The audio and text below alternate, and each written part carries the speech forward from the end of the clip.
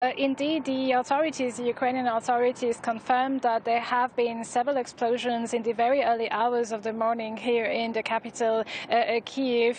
It was quite loud in the city center. What we know so far is that at least one building has been hit by falling debris. So the debris caused when air defense shoots down a missile or a drone. We do not know yet exactly what was above the sky. Apparently, it was cruise missiles that were sent from the sea, not only over Kyiv but also over other parts of the country. In Odessa, those strikes caused the death of one person. 2 further people were injured. There was an industrial site there being targeted in Vinnytsia, that's in the west of the country. There's also been some strikes as well as in the western city of Khmelnytsky. So another large-scale attack with the Ukrainian government saying this is unprecedented. Also, those attacks, it's worth noting, were followed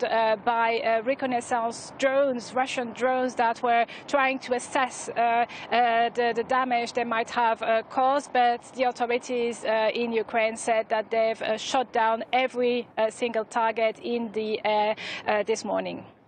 Emmanuel, bring us up to date as well on this claim by Russia to have destroyed a US Patriot missile system. It's been denied by Ukraine, hasn't it?